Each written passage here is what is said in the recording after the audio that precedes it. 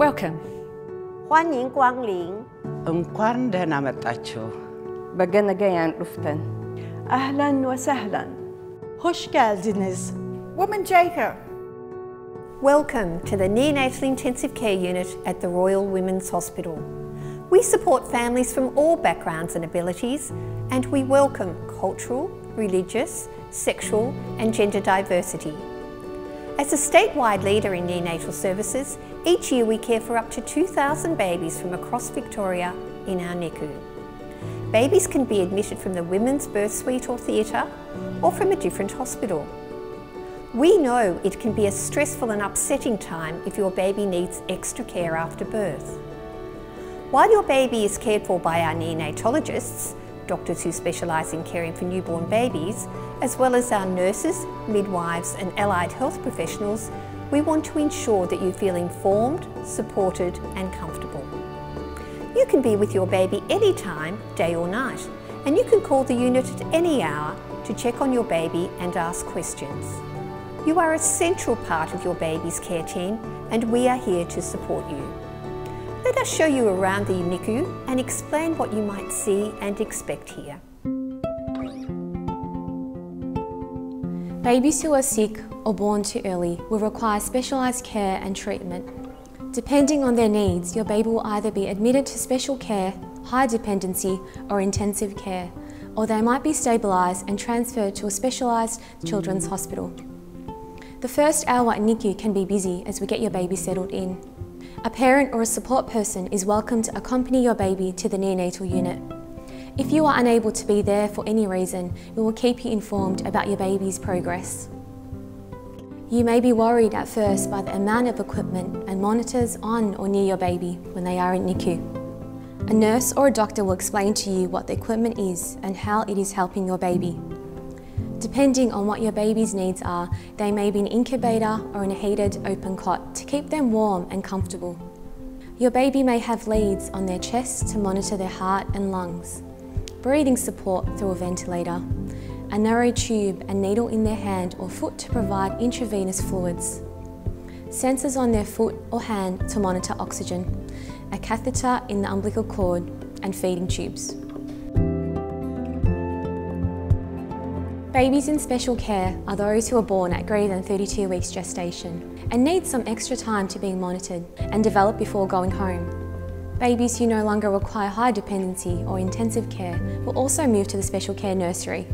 If your baby is in the special care nursery, they may be in an incubator or an open cot. They will have their temperature and observations monitored, and you will be supported to feed your baby, bath, dress and change your baby's nappy and have skin-to-skin contact. Our staff will support you to be involved in your baby's care. If your baby requires breathing support, they might be cared for in our high dependency area. High dependency and special care can have up to 6 babies in each pod, with 2 to 3 nurses in the room at all times. Babies born prematurely do not have fully developed lungs and often require additional oxygen to help them breathe. Your baby will have specialised monitoring for oxygenation, heart rate and breathing. This may be delivered through continuous positive airway pressure, known as CPAP, or high flow nasal cannula, referred to as high flow. Your team of specialist baby doctors, nurses and care managers will review your baby each day on the ward round. We encourage you to be involved and value your input as we discuss your baby's care. The most unwell babies and tiniest babies will require intensive care. This may involve the use of ventilators, specialised tests and investigations.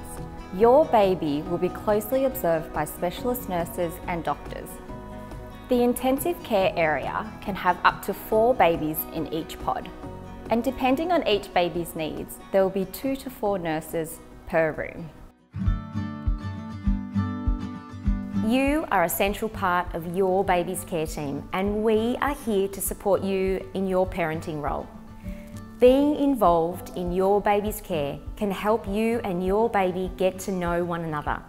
This helps with bonding between you and your baby and supports you to go home earlier.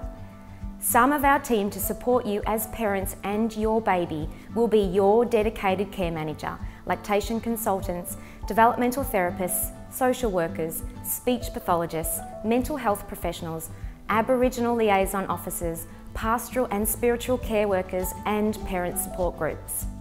Parent support groups such as Life's Little Treasures run regular sessions in NICU, such as morning teas. Your care team will talk to you about the supports available. Parents are welcome to be with their baby at any time in the unit. Other visitors are welcome during visiting hours, between 2 p.m. and 8 p.m. Sometimes restrictions might apply. It's always best to check with your care manager. Make sure you use the sanitising hand gel provided throughout the hospital and in the NICU. To keep your baby safe, please do not come into the hospital when you are unwell. You can ring the unit at any time to check on your baby and ask any questions.